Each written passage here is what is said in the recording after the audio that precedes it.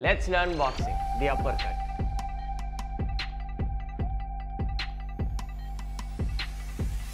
The uppercut is a dangerous punch, usually hidden from your opponent's vision due to the manner in which it's thrown. The punch heavily relies on weight transfer from one leg to another. To throw the punch, start off in your square stance. Load the left leg by slipping in and then launch an attack directly from your guard. Your elbow should face the ground, stay inside your body while your wrist is turned in a little. Once you are comfortable with this movement, practice this in your fighting stance.